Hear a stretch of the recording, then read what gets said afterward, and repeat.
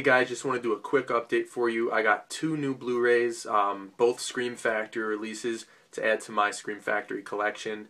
If you're not familiar with Scream Factory and you like cult horror, then look into it because it's awesome, and they're putting out some really cool stuff with custom artwork and all that shit. So anyway, I got two over the course of the last week or so, and the first one this was just released, and that's the Video Dead and TerrorVision. I love the Video Dead. I think it's such a great direct-to-video zombie movie from the late 80s.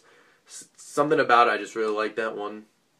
Great zombie makeup, bad acting, kind of cool piano score, and all around just one that I love watching. And it also came with TerrorVision on here, which I do like TerrorVision, not as much as Video Dead, but TerrorVision is just a really cheesy horror movie about this monster or this alien that comes from outer space through the TV and starts terrorizing this family. Some cool special effects, some actually really cool special effects in that one. Cool gore and an awesome theme song. And this was not a special edition, so it doesn't come with the slipcover or the custom artwork, but it's just the two movies on one Blu-ray disc, and it also comes with a DVD with the two movies.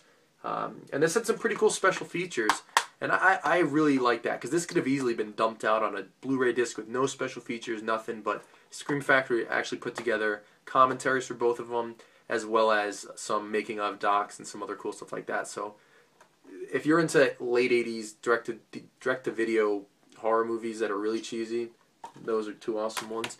And I also picked up, I haven't watched this one yet, that was their Deadly Blessing release, early 80s movie from Wes Craven about sort of an Amish religious horror film.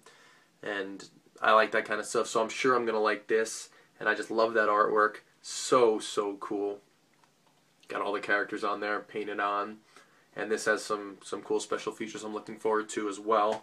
And what I like to do with these, especially if they come to slipcovers, because they are reversible, the artwork on the DVD or the Blu-ray, so I'll switch it to the original poster artwork on there and keep the cool painting on the slipcover. So this one has the original Deadly Blessing cover there.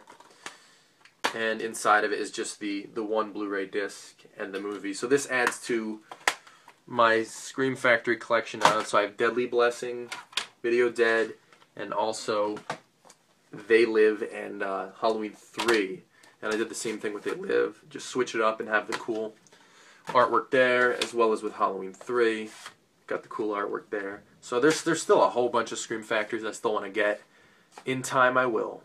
And that is it for my update. Have a good weekend.